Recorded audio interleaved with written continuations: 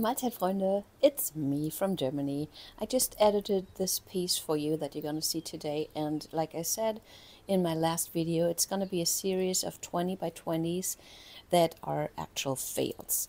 When I say fail, it means I did not keep it, but in the end it's not a fail. It is lots of learning, lots of playing, lots of letting go, which is not only good for your artwork, it's only good for your brain and mental health. It's thing about not taking yourself too seriously and just do and see what you end up with.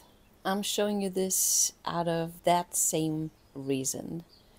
It's not a piece that I kept, but it's a piece that I learned a lot from, and I think the reason why I in the end did not like it was mainly the colors. It was too poopy. I'm usually a poop lover. I should not say that. I'm a poop color lover. I like colors like nickel, azo gold, like nickel, azo yellow. No, that's not a nickel.